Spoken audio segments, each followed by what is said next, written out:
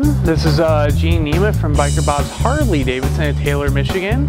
I'm a vehicle sales representative here, and seeing how we're getting pretty close to the holiday season here, I figured it'd be nothing more appropriate than kind of go over some different options on these wonderful Speedo and tachometer upgrades that we put on some of our bikes, like this 2016 Softail Deluxe.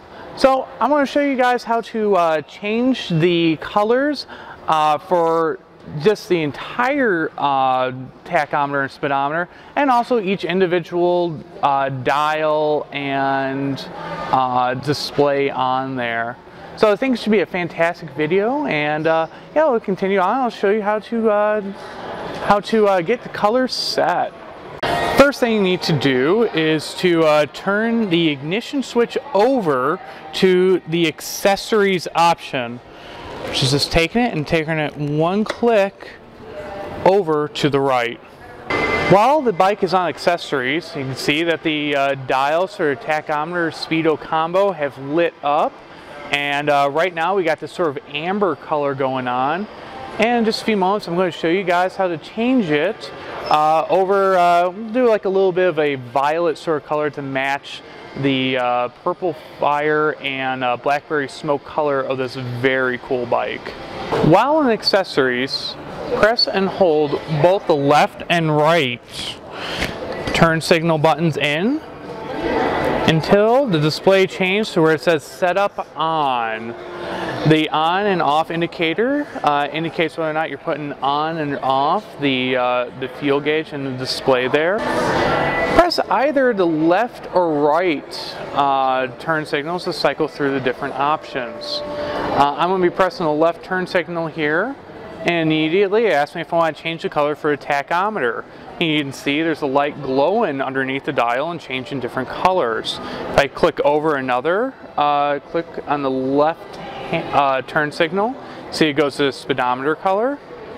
Then for LCD, which changes the LCD display color, and then another to the dials, so where both the speed and tach readings are located. If I press left again, it'll go to all, and this will change the color for every component that we just went over before. To change the colors on all, you can hold in both the left and right turn signal until we get a little display here. And the reason why this video is titled 600 colors is because there are 600 different color options to choose from. You can cycle through each one of these options by pressing the left or right turn signal. So I'm going to press the right one, and the right one will increase the number there, and the left will decrease it. Now if you want to do a more quick and sort of fine-tuned way, well, a more quick way of going through the different color options, you just press and hold down one of the turn signals. So I'm going to press and hold down the right turn signal, and it will ascend through the colors, and it will go through an entire group from 1 to 600. You can kind of see as it sort of changes right before our eyes. And I'm just going to cycle through so you can see all the different colors that come in with this Speedo tach combination. So I'm going to change the color here to a really nice violet color. Looking at color number 415 here. So I'm just holding, pressing down. When I get close, I let go of my turn signal and just press it up until I get to the color I want. Now once I achieve the color I want to make sure it saves on the bike, so I press in both the left and right turn signal and hold until it indicates that it has been saved. Wonderful! And then for it to stick and remain, and to test to make sure that that color has stayed, all I'm going to do is just turn the switch over from accessories over to ignition. And there we go. So you can see our display has the violet color that we picked while it is in ignition mode. And like I said before, you can change the color for each one of the individual dials and gauges as you desire. So you can have some really neat color combinations like this one here. So as you can see, we changed the dials here a little bit from just doing the all violet color. So the LCD screen has a blue, some of the hands for the tachometer and the speedometer, changed those to a red.